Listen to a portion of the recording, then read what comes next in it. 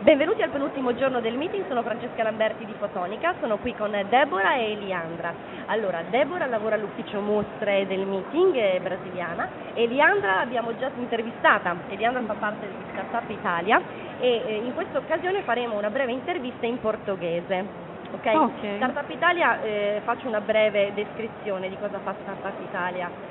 Sviluppa reti commerciali a livello internazionale. Quindi in questa occasione andremo appunto a specificare alcuni dettagli dell'attività di Startup Italia nel Sud America.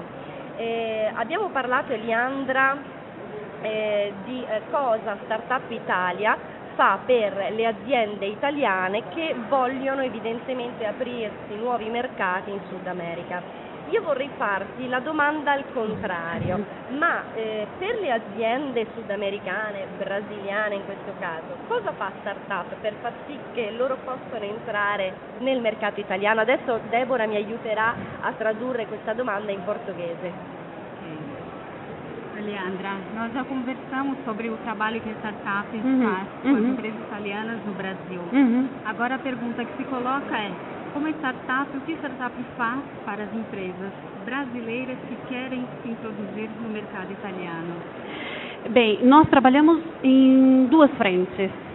Em primeiro caso, se uma empresa sul-americana, brasileira, queira encontrar um determinado produto no mercado italiano, pode se dirigir à startup e dizer, digamos, quais são as coordenadas e nós procuramos este produto no mercado italiano.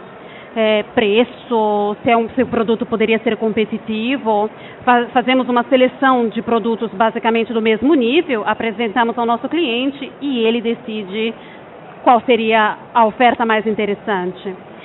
Mas trabalhamos também de uma outra forma.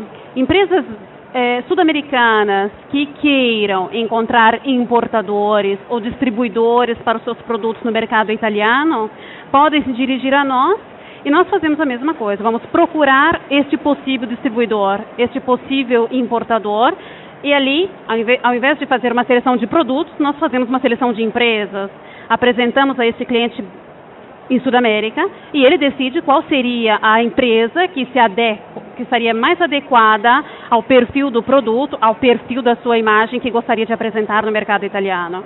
Este é aquilo que nós oferecemos às empresas em Sudamérica.